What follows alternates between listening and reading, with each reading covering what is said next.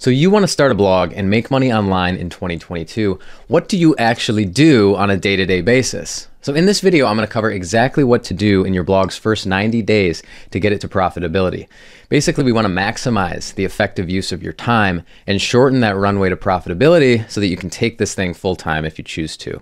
So make sure to bookmark this video as well, because it's kind of a choose your own adventure type video.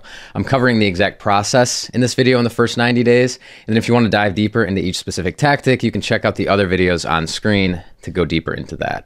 But before we get started, I want to invite you to watch my free masterclass on how to start a profitable blogging business. It goes over all the strategies in depth: content marketing, SEO, affiliate marketing, what blogging is. It's a 90-minute training. Make sure to click the link, sign up for that, and let's get into the topic for today. So when we're first starting a blogging business, we really have to have our end goal in mind, because that's going to dictate our entire strategy. So an end goal can be things like, what do you want to do with this blogging business? Why are you building it? Typically, we're building this on the side of a full-time job, and we want to do either, start making some money on the side, maybe a few $1,000s a month to pay down student loans or help pay your mortgage or all of these things. Or we could want to build like a $10,000, $20,000, $50,000 blog and take it full time and surpass your income and all of these things. But we have to have that end goal in mind. We also have to realize that we're starting these on the side of a full-time job. So we have to be wary of this. Ultimately, we have to focus on the right things at the right time to build passive income the fastest. Also known as, we have time constraints. Most of us don't have the ability to do this, 40 hours a week because we have another job. So how do we work, then get home and spend like those 10 hours a week, possibly up to 20 hours a week on the side? How do we spend those in the best way possible? And with these time constraints, we really have to maximize the effective use of our time, because ultimately we want to build this profit runway, get this blog successful, and we want to do so in the shortest time frame possible. So we have to focus on working on the right things. So what do we do on a daily basis?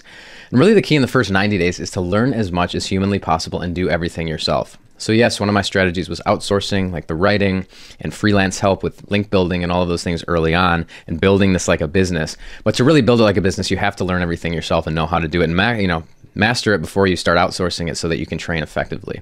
So the key in the first 90 days is just learn as much as you can. And then the goal here is to create a profit runway and quit your full-time job within, I'm saying 12 months. I did it within 7, but I did it like really aggressively, working a lot on it.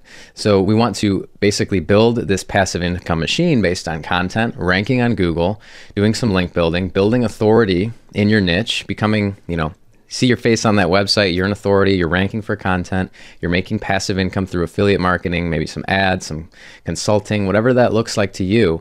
But we want to have the end goal in 12 months be to pass your full-time income, or at least match it.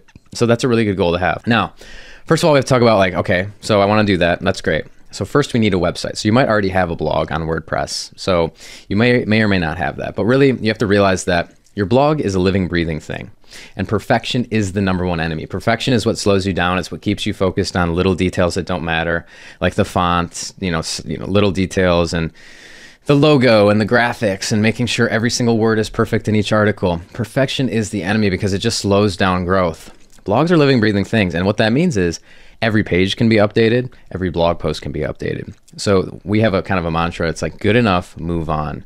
If perfection is something that you struggle with, then it's like you can't spend 2 weeks perfecting an article because you think you're going to be judged. You have to actually just publish stuff and keep moving on and keep moving and pushing and focusing on the right things. A lot of people like to focus on the design and building this website perfectly, but every single minute you spend doing that, you're not spending it on ranking content. So really, perfection is the enemy. And then, when we're setting up our site, in my course, Blog Growth Engine, we cover exactly how to set up your core 4 pages. So that's your home page, your about page, your blog archive page, basically your blog role, like how all the posts show up in your blog, and your blog post template. And mainly, WordPress themes have these built in, so you don't have to really struggle with it.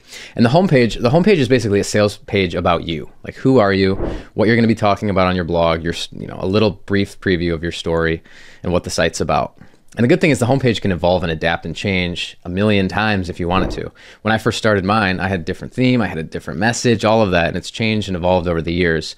So that thing changes a lot. Your about page is kind of like a personalized story of you, not just like your professional experience to look good.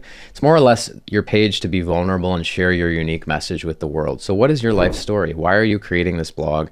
What is it about? Who are you? And those more interesting about pages work well.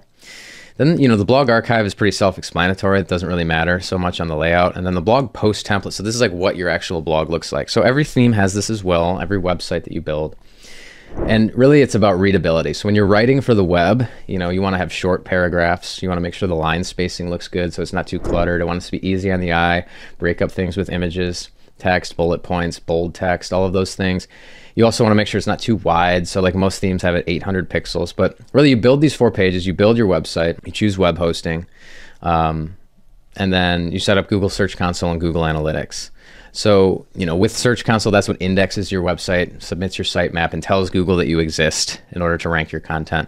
And if you want to check out more, if you want the exact specifics on every single tool to use, the hosting, the theme, and all of that, make sure to check out my WordPress tech stack video mentioned here. That'll go deeper, much deeper into the tactics, specifically exactly the tools that you need to start your website. So that's basically setting up your website. After you do that, you know, we're talking about choosing your niche. So this actually might come a little bit before all of that because you might need some stuff for your homepage. But when you're choosing your niche, there's a big myth about write about what you're passionate about. You know, go with your passions and then you'll make money. Well, that's not always the case. You know, I'm passionate about a lot of things, but it doesn't mean it's going to make me money. I might like running, but I like running. Do I like writing about running for years? Not necessarily. So, you know, when we talk about choosing your niche, all this stuff builds on itself. So the niche is the foundation. And then we talk about keyword research in your niche, and then search intent in your niche, and how you have to match what people want to read. And that dictates then your content and your link building efforts, what to link to, all these things, which finally hits your monetization. So the niche is the initial pillar that you need to know. And in my course, we also cover this authority flywheel. So it's like you have you, which is your unique experience, your identity, your beliefs. There's your expertise, your professional and personal experience in the world, basically. And then the market position. So that's based on keyword research, search volume. If there are enough people actually searching for what you want to talk about, and that's where affiliate opportunities come in, what products you can review and make commissions on. And then your leverage. So we all have different starting lines in life. We all have different connections and different leverage points that we can use when choosing our niche. So it could be a professional career or a lot of personal experience and a hobby. Sometimes, you know, someone has a really strong hobby and a professional career. We have to choose between the two. But ultimately, if you see your face on the website, what are you talking about? And that's what choosing your niche is all about. So once we have that, and we have a website, then we have to talk about what are we actually going to write on this blog. So we have 90 days. What are we going to start doing? Well, that's where keyword research comes in. Before we, you know, start deciding what to write, we have to know, are people actually searching for this thing? Because as we know now, blogs are living, you know, Google-driven engines. So basically, it's not write everything and update an audience. It's rank on Google for specific content and rank over time, getting new people to your audience and to your blog every single month. So when we talk about keyword research, we use the tool Ahrefs because it is the best SEO tool. And what we want to do is, you know, create posts 70% transactional, 30% informational. So 70% of your articles should be these kind of comparison product roundup posts about the best products in your niche to make affiliate revenue. And then 30% can be informational sprinkled in. And if you want to like look at this specifically and exactly how to find these opportunities, you can check out here the keyword research SEO tutorial video, find exactly how to find your first keywords. But the goal here is to find emerging new products in your niche. So certain things that don't have a ton of competition yet can make you money, aren't so competitive with a million other sites writing about it, and are seemingly new and on the upswing, because timing is a crucial component here. If you write about something early enough, you can start ranking for it. So really the key is finding keywords to add into your content plan with decent volume, so a good search volume, people are searching for it every month, and 1 to 2 low authority sites ranking on page 1. So that's a sign that you can rank as a new blog. If the first page is just covered by authority sites that are super high, you know, domain rating and are, you know, really competitive, then it's going to be impossible for a brand new blog to rank. Google's just not going to do that. But if you see that other sites are ranking on page 1 that are really low authority sites, you know, you can actually rank too. That's a really good sign. And then this is also where we look for some affiliate opportunities. So when you're doing the keyword research and you want to write an article, maybe something like, you know, I have on like the best video editing software. Well, does Adobe Premiere have an affiliate program? Does Final Cut Pro have an affiliate program? If you're going to be recommending products, can you make money on it? So you can do a little bit of affiliate research here, but don't get too in over your head in this. Your first initial post that we're going to write might not ever rank. You know, it really is about learning and adapting and evolving over time. Not every post will rank, but if you do this enough, many of them will. So keyword research, eventually it becomes instinctual, but requires practice. So, you know, you want to be able to have this instinct where you look at a keyword report and be like, that's a good opportunity, that's a bad opportunity. So again, it requires some decent amount of, you know, going through this and understanding, but make sure to check out that other video of mine if you're interested. So then, you know, we have keyword research. Now we have to actually create the content plan for our blog. So you want to add 12 blog post idea into your content calendar and then prioritize them. So based on that keyword research, create a spreadsheet and add, 12 keywords in there, see what the volume is, and then prioritize them. Which ones are like based on, the volume that people are searching for it and the competitiveness, which one do you think you can make money on? Do a little bit of prioritization, and then you start creating your blog post titles, and then you want to, add those into the content calendar as well. So titles, we cover that as well in different, on-page SEO video that you can check out now. So this is exactly how to write this content. Another thing you want to do is think about uniqueness. So instead of just being a random small affiliate niche site, what makes you unique and what would be interesting to see when someone visits your blog? So we cover one link bait post. This could be a really long list, like something like the top 100 outdoor patio ideas, and something that's really unique to the niche. And then maybe you tell a personal story. So one of your blog posts is not optimized for keywords or anything, and you just write about who you are and a unique, interesting experience that you had to make your blog unique. That's gonna help down the line when you're asking for links, building partnerships, and doing all of that. So you wanna have some uniqueness and not just be another random site. Now we get into the content assembly line. So again, when we're thinking about blogging in the 2020s, it's not so much writing content from a blank page, it's templatizing everything and creating systems for this stuff. So for example, in a transactional list post about the top 7 best video editing software, you have an introduction, you have product 1, and then you have a templatized version of this with features, pricing, what you think about it, what you like and dislike, call to action. Then you have product 2, the exact same thing, 3, 4, 5.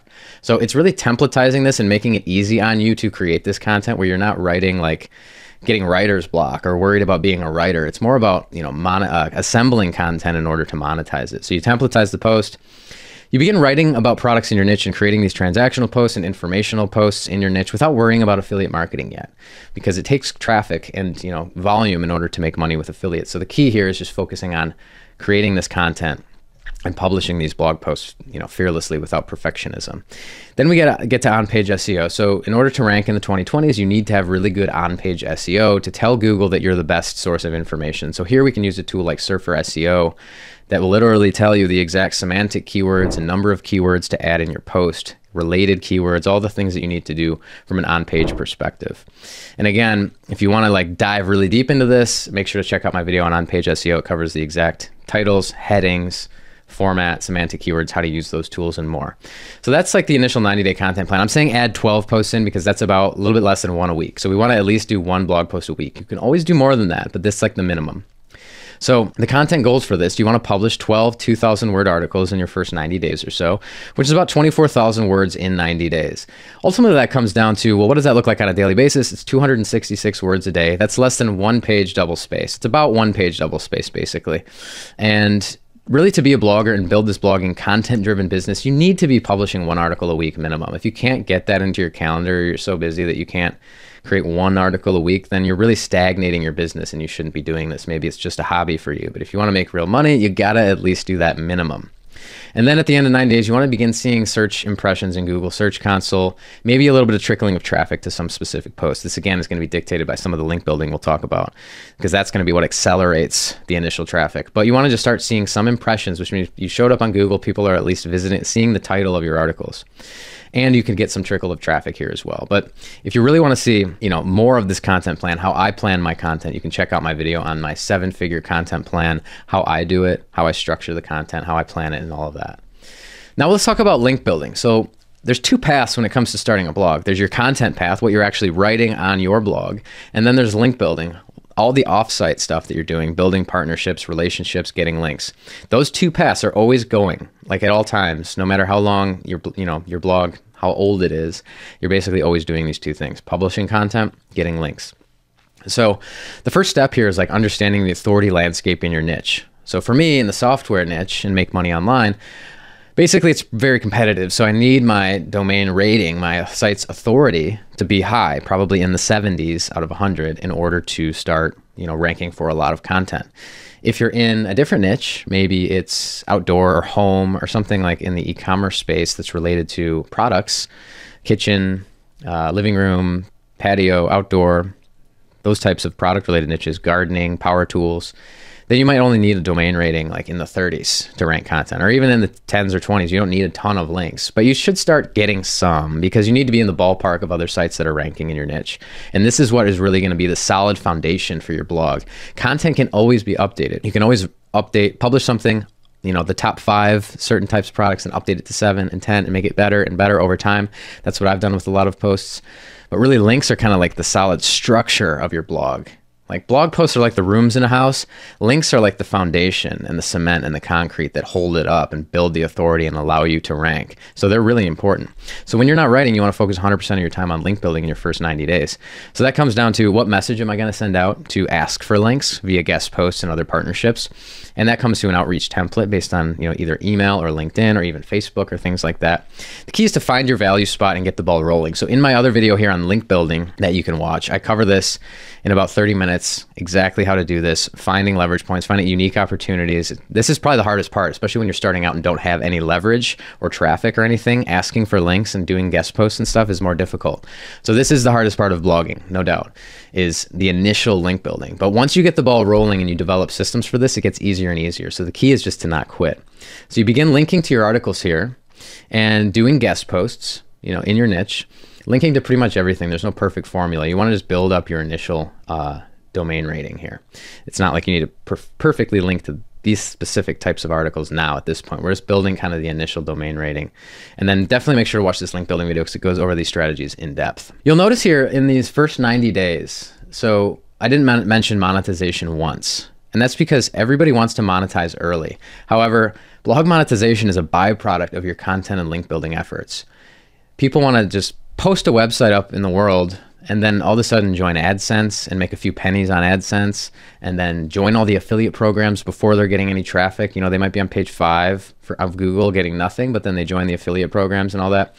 So that would be focusing on the outputs, not the inputs. In the first 90 days of your blog or any content-driven business, you need to just focus on publishing quality content, building links, building authority instead of focusing on monetization.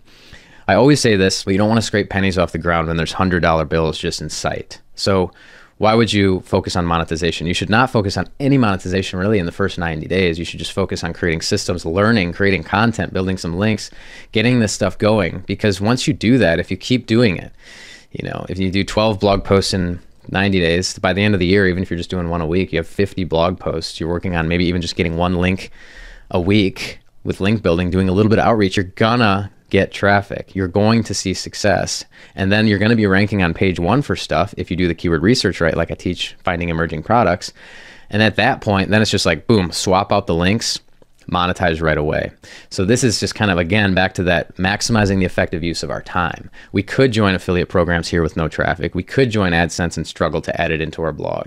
Or we could just focus on all the content and link building to, you know, look at the future and build something that's a real business for ourselves before doing that. So by the end of your blog's first 90 days, you should have a functioning website with your core 4 pages, your home, about, your blog roll, your blog archive page, 12 blog posts live on your site minimum. I'm saying 10 backlinks here because you're going to be learning this process. Maybe the first month, you're just learning about your outreach and what to say and how to message it in the marketplace on LinkedIn and doing this type of stuff to get backlinks. So, you know, this one is, you know, probably the hardest part, but you can eventually learn this and just kind of, you know, do this a little bit a day. And you should start seeing your first traffic in Google Analytics within 90 days. The goal here, though, is not to make money in 90 days. Blogging is not a get-rich-quick scheme. You know, everyone wants to go viral on TikTok and Instagram and build some crazy make money online crypto world. But it's like blogging is the best way to build sustainable income that you're in control of. You can control the content you write. You can control your authority and link building with the right strategies. And you build this long-term growth lever, your own personal brand in the internet, in the digital world. But the goal here is not to make a ton of money in 90 days. It's to learn as much as you possibly can, because the outsourcing, the monetization, the fun stuff comes later. But you really have to get this part down first. So what this actually looks like on a daily basis is basically, if you're spending 10 hours a week on the side of your full-time job blogging, that could be 5 hours a week writing blog content. So that would be your, you know, 7 days a week times 266 words a day. You can complete that maybe faster than this, especially if you're using, you know, Surf for SEO. It's templatized. You could even use a tool like Jasper or something to speed it up, AI writing. And then you're, you know, spending 5 hours of that week doing link building. So you can always change these numbers, but it's not anything crazy. It's not like you have to sell your soul to this or, you know, crush yourself to do this. What does that look like? Well, it's basically a few hours a day, 266 words a day. Maybe it's just like 5 outreach messages a day for to get links. So like guest blogging emails, you send 5 targeted ones. You look at people on LinkedIn, you build connections. Again, you can check out my other videos on this stuff. But it's not like sending a million emails a day and writing blog posts every day. It's not that grind. You don't have to do it that way. So it's just a little bit of work every day, but it's consistently having no zero-sum days and making sure that you're always making progress on this. So how much does it cost to start? Well, in my WordPress tech stack video, we cover, it's basically $132 to launch your website with the exact setup that I would use. It can be cheaper if you go with cheaper options, but I recommend that you do this. And then you can do, Ahrefs is $199. You can do 1 month of that if you need to do all of your keyword research for like 6 months. Get your content plan in order, but that is the best SEO tool to use. And then ongoing costs would be web hosting. $25 a month is for WPX, which is what we recommend. It's a little bit more pricey than like $3 a month for some cheaper options, but it is, in my opinion, the best. And then Surfer SEO is $49 a month. That does your on-page SEO. So that does specifically tells you what keywords to add to your articles when you're writing it. So basically you're running your blog for like $74 a month when you first start. And we have to think about this as a business owner. Like I make over $300,000 a month blogging today. And I made $299,000 of profit blogging in March of 2022. April's on pace for 4. And really we have to think about that from a business perspective. I'd have to own like 30 Starbucks to make that amount of profit. 30 Starbucks. And that would probably cost me probably $10 to $12 million to start in startup costs. So we're entering this digital age. Blogging, might seem outdated or older than like people trying to go viral with like NFTs and crypto and Twitch and these things, but it's still the best way to build a sustainable business for yourself that grows over time, because Google is not going anywhere. But to build this business, we need to spend a little bit of money to do it. So $74 a month to run an effective online business is not much when you think about it that way. When you want to keep track of everything, what I do, I make it really simple. So I have spreadsheet. I have like one master spreadsheet, and I have it in my course where you have your profit and loss, you have like your content plan in one tab, you have your link building outreach stuff in one tab. You can basically run your entire blog post with one Google sheet, your entire blog with one Google sheet. And then, you can have a Google Doc, just keep track of what you're doing for that week. You can write the dates down, be like week of May 1st. And then you write down just the things that you have to do. Get back to this person for this link trade. Finish writing this article. Just keep track of stuff, but don't overthink it. It's really simple. And the timeline of your success is really up to you. You can do 1 article a week. You could do 3 articles a week. You could do no link building and, not really get much traffic or traction, or you could blow it out of the water and get, 5 to 10 guest posts a month. The timeline of success is totally up to you. But if you're if you want to treat this like a real business, you have to put some time in. So I say minimum 10 hours a week, focusing on content and links in order to build the passive income machine. So the first 90 days is all about just building that initial machine. So if you want to dive deeper into the strategy, this kind of covered a broad overview and gave you the tactics. The tactics are in other videos. Check out other videos on my channel. These ones go over the stuff specifically in detail, like keyword research, how to do on-page SEO, how to do link building and find your leverage point, all that stuff. These videos right here is almost 2 hours of content. So just check out my channel for that kind of stuff. There's a lot more that dive really deep into the specifics. But this video, I wanted to give you a framework for the first 90 days and kind of an action plan so that you can know what to do on a daily basis. So, when we're working full time and we want to build something on the side, we have to maximize the effective use of our time in order to build this profit runway. And in 90 days, though, you're not going to necessarily be making enough money to quit your job. However, you can build the foundation to accelerate that by month 6 to 12, you will. So we'll cover that very soon.